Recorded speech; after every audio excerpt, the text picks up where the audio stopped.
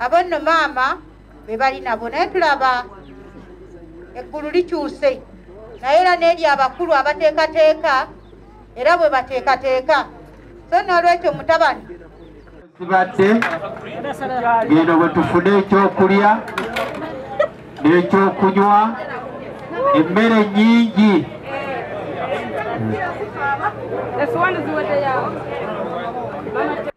mwami Saso mutukoze bulungi tutereze entebe zaffe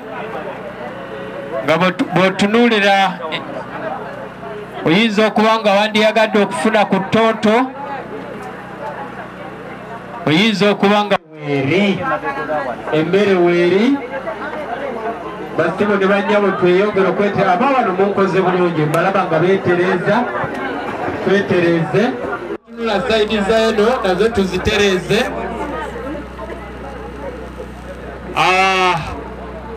basibo ne bannyabo mwe abali sayidi eyo awali emmotoka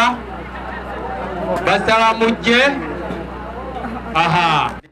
waffe oyo w'ekidomola nsanyusizza bakulu tukkirire tuveeyo waggulu mpola mpola tuveeyo waggulu mpola mpola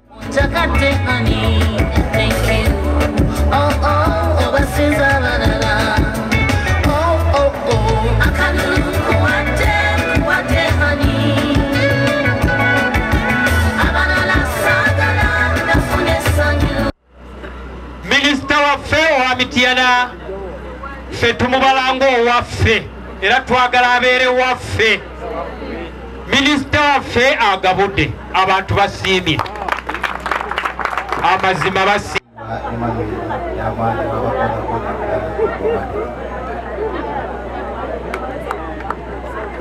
abalatubatanza zikola era tulina ebyetaago bingi nnyo mama n'abakooyonzo neŋŋamba naye lwaki omukyalo ono nenzira ku ludda lwo nennwana era nze mmanyi muyinza bwa Katonda nti tugenda kukawangula akalulu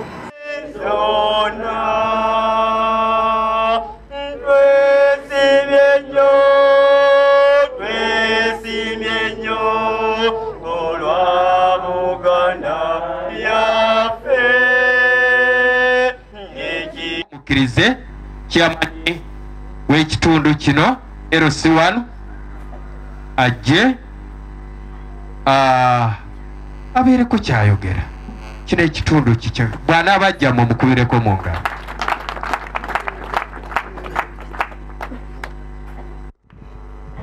sanyusa okubalaba abatuuze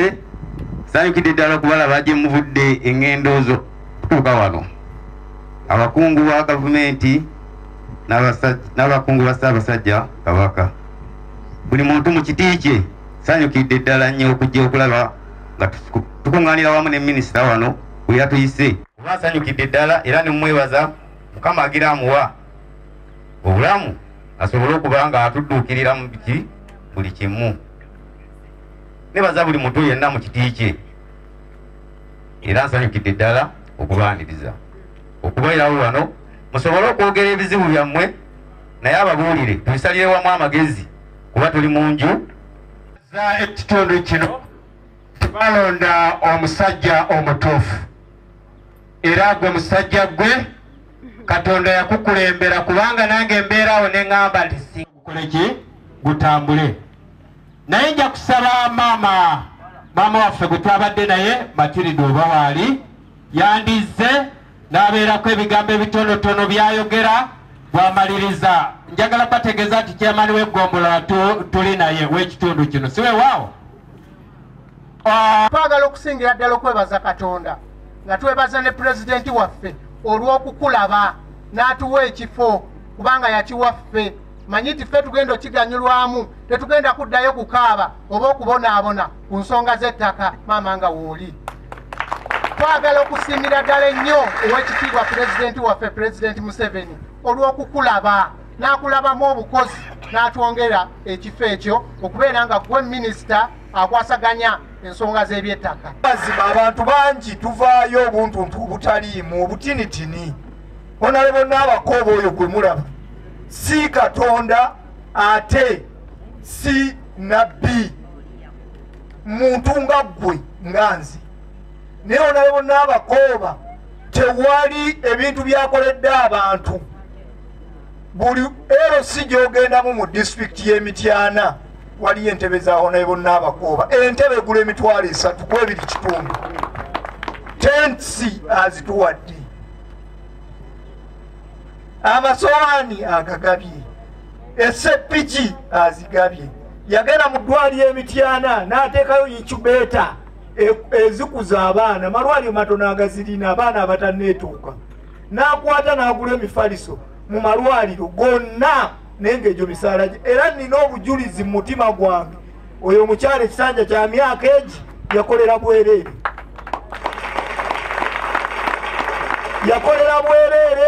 ng'atukolerera ng'alwana okulaba Mityana tubeere bulungi mukazi wattu n'afuuka maama wa disitulikiti eno ne wallahi abantu ffe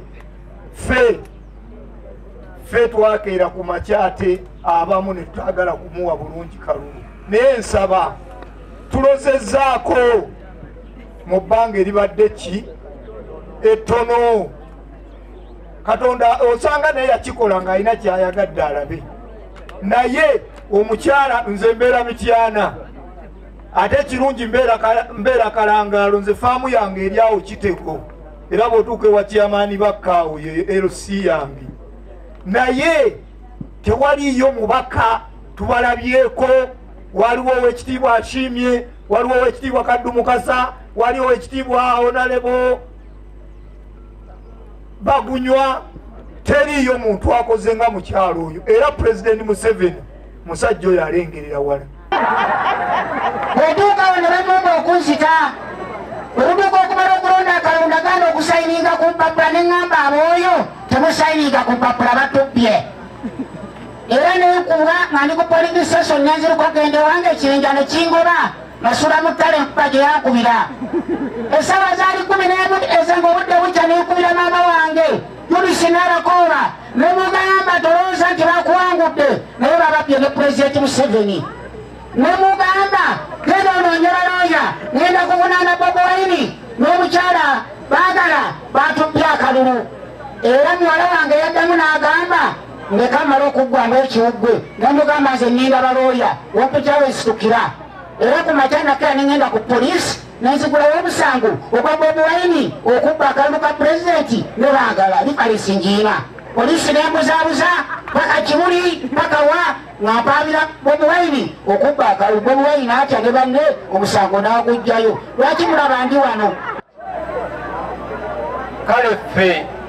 twetengerera mu maaso g'abalamuzi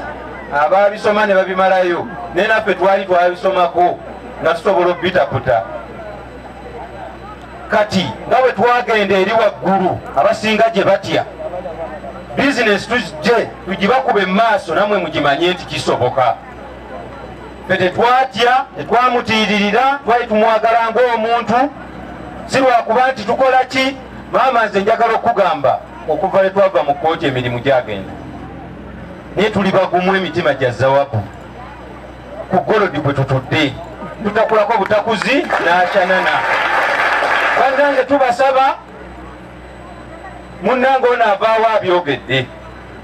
mujje muleete obuwagizi nga tebukwekansamu nze mumbejja Najjuko Harriet Mase nga nali mujulizi eyagenda mu kkooti emubende bannaye kye tubasaba twagala tubeere omuntu omu tuguze ekintu kyaffe bambi tetwagalamu ab'omukyalo mutuyiwe nga ab'omutawuni ffe tusinga okukola obuvuyo badde nsaba ti maama Nabakooba bwe mubanga mumwagala tuwere ku baana basale bannaye ettaka lyange bandi bubi mumuyirewo namu mu mubiri twayinga Namusiza nnyo amanya Nakagwa Aneti amanya gange nze Nakagwa Aneti nsomesa ku Kabuwambo CU Primary School Kabuwambo Mama Nabakooba ndowooza nze yali omujulizi eyakuddirira nga wakavaayo mu kkooti basebo ne bannyabwe kkooti eri sinnyangu kubanga masiki eno nasikanga omukka nga gugenda kulinga mpulira n'okussa sikyasobola naye Mukama mulungi kubanga ekintu twakituusa ati first minisita ayinza okuba nga ajjukidde ekunywa byeri twagiyajjako ewaka ne tusharinga wamu ne jjajja wange n'amulaba ne tubeera wamu ne tumugamba minisita obuwagizi bwe bukola kiwe buli era wanajja nengamba n'omukadde oyo ne mugamba naye olaba nti ye nze ngenda kubeera ku minisita era sijja muvaako ne mugamba buli kiina gye kyona nze ndi naye era ne buli kati wano wendi enkofiira tenvaako eno gyolaba erina akabolero getegeeza kakati eyo nga nvuddeyo minisita webale nnyo webale ddala abantu basiima bye watukolera entamu esiwaani obutebe byonna byonna tusiima era bino byonna nga bano gwe buboogedde byakolerwa byonna twaliwo sirina sitepu gye saafolowinga buli sitepu yonna nabeerangawo amannya Natongonoora okusooka ayagala okwebazaho nayo minisita neyanzaho naye omwana wange yali yajja naye yasindikira omubaka yatuuka neyanza mama neyanze mbandiza mu linnya lya mukama waffe yesu kristo nze neebaza nnyo onalebo waffe omulungi bannange onalebo tweyanziza byonna tweyanzeeko kubanga otubeereddewo nga mitiyana naffe twasalawo okukubeererawo paka nze sirina kyakwogera byonna biweeseeza naye kulikayo emubende kulikirayo ddala bannyinaze ne baganda bange mukulikeeyo emubende mukulikireeyo ddala tukuzaayo maama teweeraliikirira nga mukama limubeera maama Nabakooba gwe twagala okulera ye bebi ye mugole gwe tuleeta era nga nsaba era mutusabire nnyo bafaada ababishopu baani mwenna mutusabire okulaba nti tutuusa kino kye tugendako ku ntikko kubanga luli mu kalulu twagalimu mu kukabba naye kaakati netugamba nedda katudde ku sayidi eri tusobole okukola ki okuzza maama Nabakooba kubanga mukyala mukozi mukyala mulungi mukyala kwegamba yatuukirikika gavumenti yongera amaanyi okulwanira abantu ku ttaka eyo nsonga nnene eruzinga obuwanguzi bw'abantu oba bakandideti b'NRM eyo ensonga abawuga b'ebyapa ekayunga mwakola bulungi mwebale naye ensonga ezimu ziyambeko minisita yongeramu amaanyi nga bakwasibwa entebe ennene minisita nzikiriza nkwebaza kubanga nze mwogezi w'abakyala mu disitulikiti emityana okutwagala ng'abakyala n'otuyiirawo omubiri abamu baali batya naye minisita tukwebaza omutima ogwo omulungi era twebaza omukama Katonda akutuwangaalize emyaka ndooza nga 100 kubanga okuva ababbi kyamaani aboogeddeko kyamaani nziiza baa tebalina bujulizi bulaga nti baawangula tuzze emabega mu kaseera ndooza ka mwaka gumu naye ebitundu eyo mubikola ki tebamulaba basinga baga twagala kulaba gwona ne Nabakooba twagala kumulabako bajjukira kiri kyetwakola ki kyetwalimu ekyaliwo wena ne Nabakooba ye muntu amanyi obukulembeze yamanyi kyamaani LC1 yamanyi ow'abakyala yamanyi ow'abavubuka yamanyi omusumba yamanyi Reverend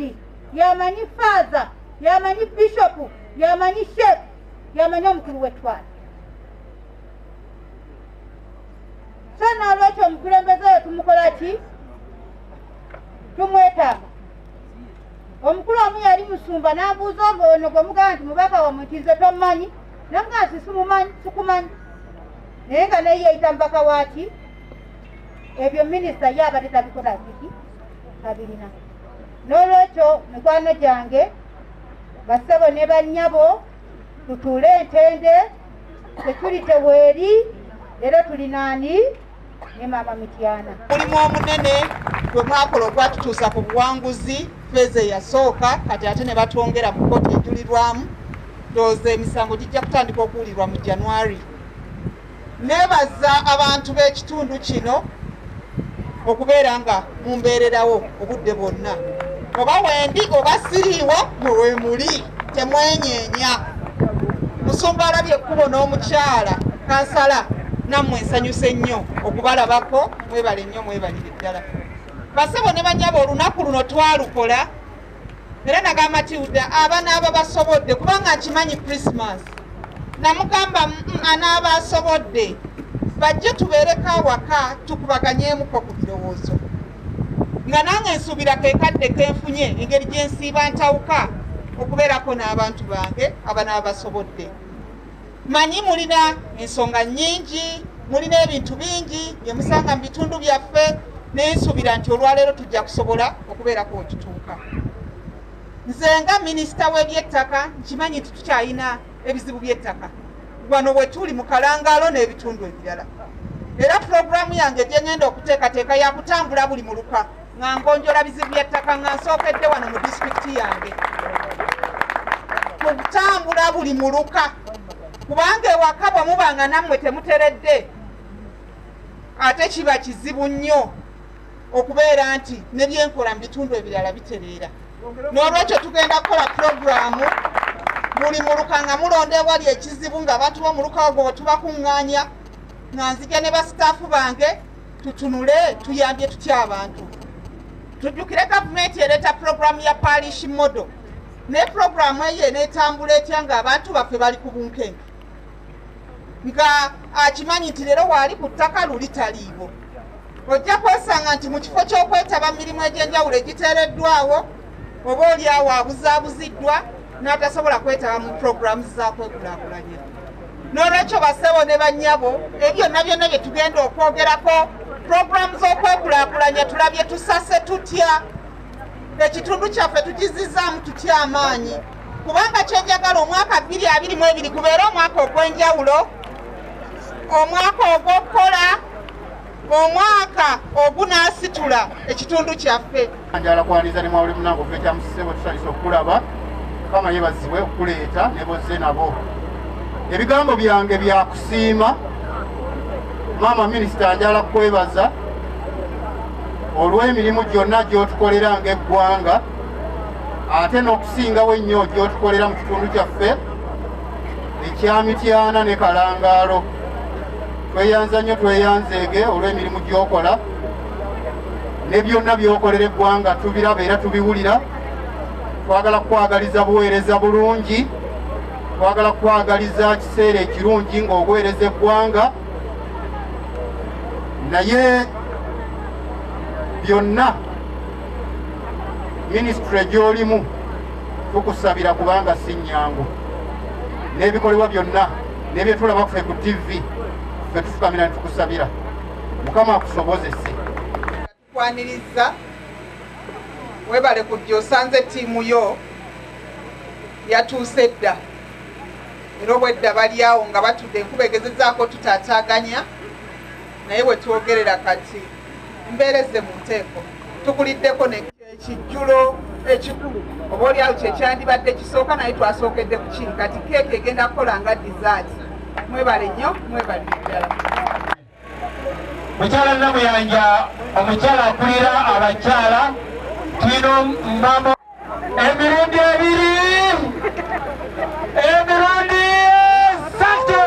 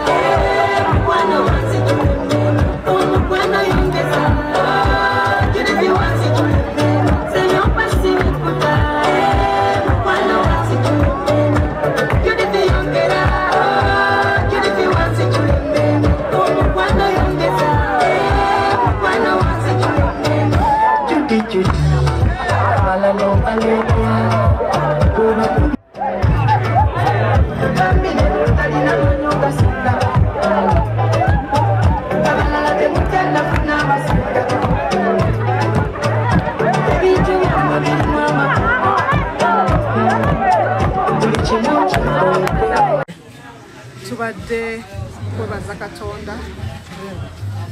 okubeera ku lunaku luno olw'amazaalibwa ge era nfunye ekyemisana n'abamu ku batuuze bange mu Mityana disitulikiti neebaza mwenna abawaddeyo obudde bwammwe ne mujje ne mubeera nange wano mu maka gange ekiri ekyemisana ffenna ne tuwayamu era mbanjulidde puroguramu gye nina mu ofiisi yange era kutandika okutalaaga emiruka egy'enjawulo nga ntunuulira ensonga z'abantu abalina ebizibu ku ttaka n'ebibanja naye n'okwongera okunyiikiza puroguramu ya parish model disitulikiti eno y'Emityana. Saagala bantu basigalire, njagala abantu benyigire puroguramu za gavumenti naye ate n'ebizibu by'ettaka saagala tube nga tuwuliziganya ku nsonga z'ewalala ng'ate wano ewaka ensonga zaabwe siziwuliriza nga kuzissaako nnyo maanyi oba essira. Neebaza bannange ababaddewo waliwo ne bannaffe abavudde Mityana abatwegaseeko mu tawuni tubeebaza. Ku mulundi guli tebampagira tebaali bawagizi bange naye ku luno basazeewo tutambulire wamu era boogedde onajja kulaga clipsi zaabwe mu lwatu. Nze mbaaniriza mbagaye mumpadde ekirabo kya Christmas munzizizaamu amaanyi munyongedde essuubi nembaga nti negenda gandabayo bwe muba nga musazeewo okwegatta ku ttiimu ya Judith Nabakooba tutambulize wamu disitulikiti yaffe tusake tukolere abantu baffe n'abavubuka okulaba nti beekulaakulanya n'okwenyigira mu puroguramu ez'enjawulo eza gavumenti kubanga tubadde tuwayamu nabo naye nga weesanga nti oluusi ebiseera ebisinga abantu tebabalaga puroguramu za gavumenti bwe bafuna ebizibu ne basibwa teriyawondera. We've planned that we are going to organize sensitizations at parish level to sensitize the communities on their land rights, but also the available opportunities by government under the parish involvement model. We want everybody to be mobilized to come on board, to work tirelessly, to mobilize other people who may not have had an opportunity to understand what it means for government to put money at parish level. And we want people to work hard to improve their welfare, both at family but also in the communities. How do you urge the parents? To the parents, I want to urge you that this is a critical time. President Museveni said, come January next year, the lockdown is going to be lifted for all sectors, including the education sector. The Minister of Education came up with a roadmap of the education sector. For those institutions that are not open, the how do we call those who are not in tertiary institutions, that is secondary and primary. We are urging parents, counsel your children, guide them, talk to the district team and also respective school heads. Find time to tell them the challenges you might be faced with. I know they will understand your challenges and they will give you an opportunity to take back your children to school as you look for ways of solving the challenges ahead of you.